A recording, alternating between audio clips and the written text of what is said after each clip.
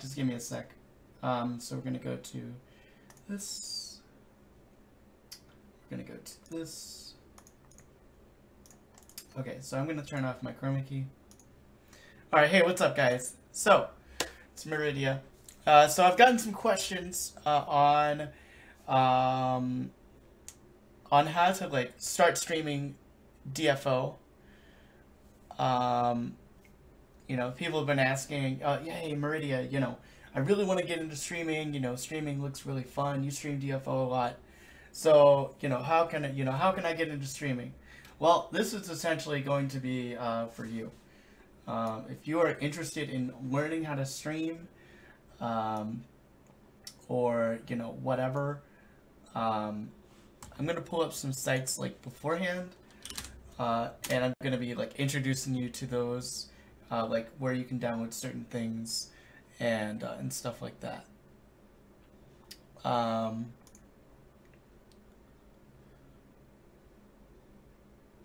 So the first link, the first thing I'm going to talk about is like, how do you stream? And the answer to that is you stream using open broadcaster software. Obviously, you want to go onto Twitch because that's where DFO is mostly streamed at, is on Twitch. So yeah, you want to do that. You want to go onto Twitch and you want to make a profile, and yeah. So after you do that, I'm gonna actually switch between two scenes here. You're gonna want to go to let me just do this. I'm gonna close DFO. I'm gonna close DFO for now. Okay, so what you want to do is you want to go to obsproject.com. That's gonna look like, I'm gonna give you the actual link to the download. Oops. And that's gonna look like this, essentially. I know you can't see anything right now. Give me 1 sec. I'm gonna do a display capture. I'm gonna call it monitor. Okay, so this is OBS, and this is where you will download obsproject.com/download. You want to get OBS Studio, okay? Make sure you get OBS Studio. Classic is okay, but you really want Studio because you can get this, the OBS plus browser source. This is what you want, okay? The browser source plugin is really, really nice, and it really helps out with, you know, just stuff in general. Now, here, I've got my OBS set up here. We've got all these different scenes and stuff over here. And essentially what we're going to be doing is we're going to be just starting from scratch, essentially. Now, you do want to have a profile set up. So I already have a profile. It's just named Miri, right? Then what you want to do is you want to go to your Twitch dashboard, right? I'm streaming right now. So you want to go to your Twitch dashboard. That's right here. And you want to go to your stream key. So you want to click on that. Also, I would totally recommend downloading an app for the Chrome called Better Twitch TV, or BTTV, Better Twitch TV, right? Go download that. You can get this really cool dark overlay thing, dark mode for Twitch, and it's really nice. It's really easy on the eyes. So you want to go to your stream key. I'm not going to show it because that's really important, sensitive information. If anyone has your stream key, they can stream on your account. So if you're running, like, you know, if you want multiple people to stream on your account, which I don't mind, and I'm actually kind of open to that. You can do that. You can have multiple people stream on your account, but obviously, like, only one can be online at the same time. Yeah. Whew. Anyway, after you've gotten your stream key, you want to go back into OBS, and you want to go to File, or actually, you want to just go into your settings, right? You want to go into your settings. You want to go to Stream. Everything in here is going to be different for you, but you want to go into Twitch, select the server that's closest to you. For me, that's Chicago. You want to put your stream key in there, and then you're good to go. After that, you go to Output, and this is where things get really complicated. Okay, now I have pretty decent internet. I have about the only type of internet that really matters, the only type of internet that really matters is your upload speed. Your upload speed for streaming is the most important thing, as well as your processor. If you don't have a processor that is at least 3.5 gigahertz speed-wise, you're not going to be able to stream. Well, okay, you might be able to stream at 720p 60 FPS, but it'll really depend on, like, I don't know. I think it just really depends on your processor. That's the most important thing, and your upload. So depending on if you have at least 2500 upload, so 2500 kilobits or 2.5 megabytes per second upload speed. That's, you know, the settings that you can use. That's the settings I use for streaming. Now, if you want to stream at a lower quality, that's totally okay. Let's say you don't have godlike, you know, good internet or whatever. A low quality stream would be like maybe 1000 or, you know, 800 bit rate, and then you would do like 360p or 480p.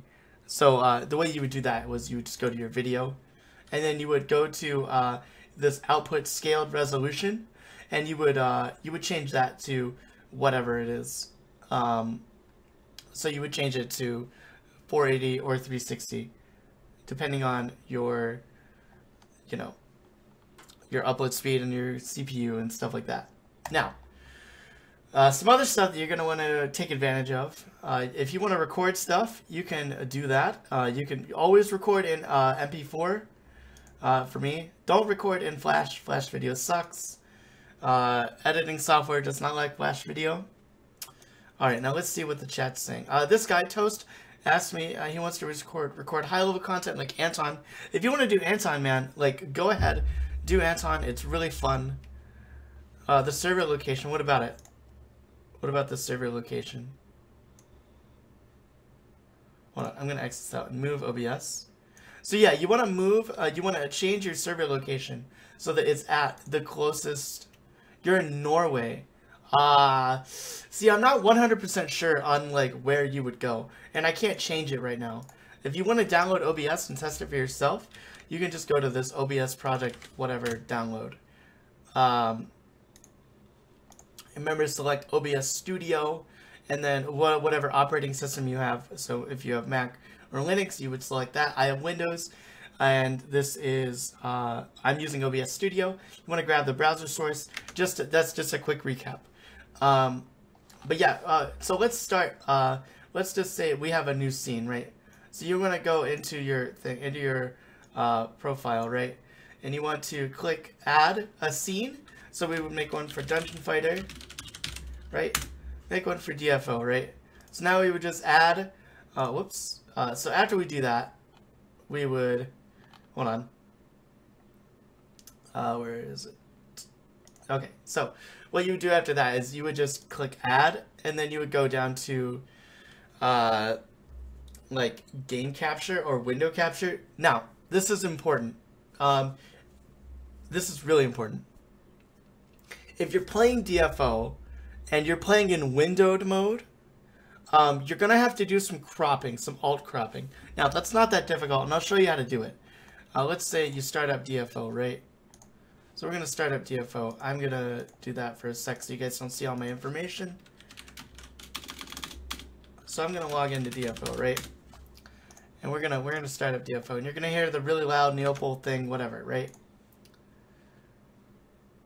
Maybe sweet, like whatever's closest to you, Deadline. Whatever's closest to you, man. Yeah, whatever's closest to you. Deadline's from Norway, and he wants to know. Wow, that's really loud. I'm sorry about that. Deadline wants to know. He's from Sweden, and he wants to do.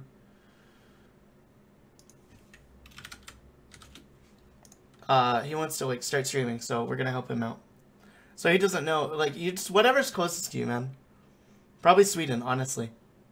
Anyway, so we're gonna get back into this. So we have DFO set up.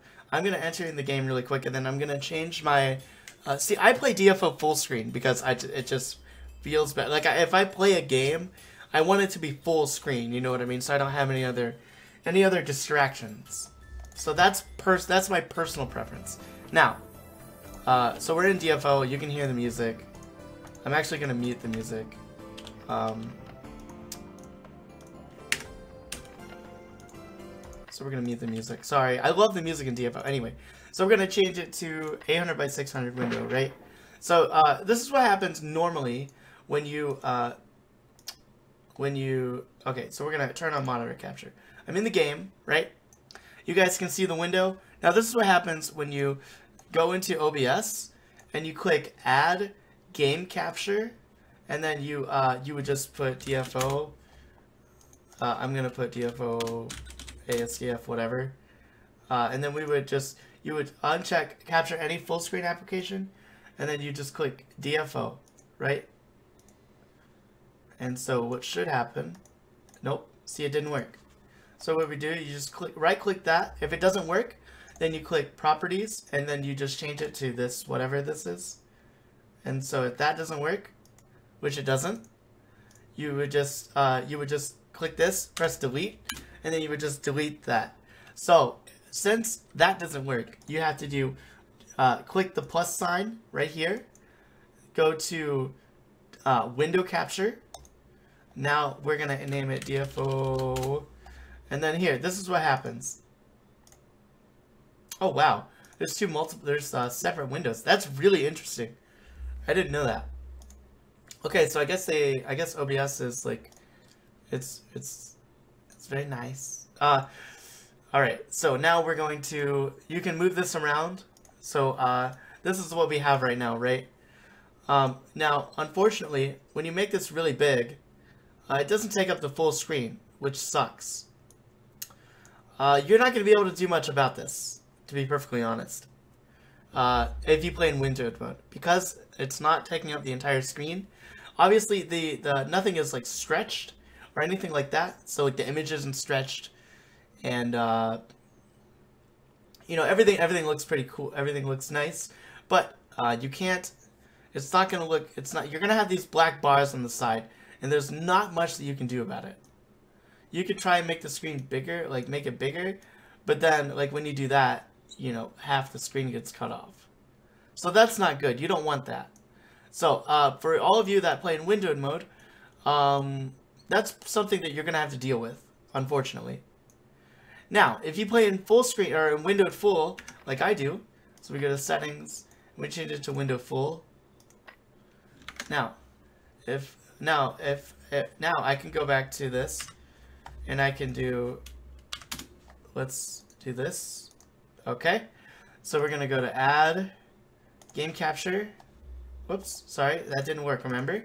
Add window capture, and then add existing, since I already have one set up, I just add DFO. So, now DFO is on top of the monitor capture, right? So DFO is on top. So what that means is it's going to go over. You won't be able to see if I move this up by clicking the up arrow. See, it disappears, and I click the down arrow and it reappears. This is useful for layering different applications like your camera and stuff like that. Now, so now you're probably thinking, okay, Meridia, is that it? Am I done? Well, yeah, pretty much. There's some other cool things you can get, which I will actually be showing you in this video, such as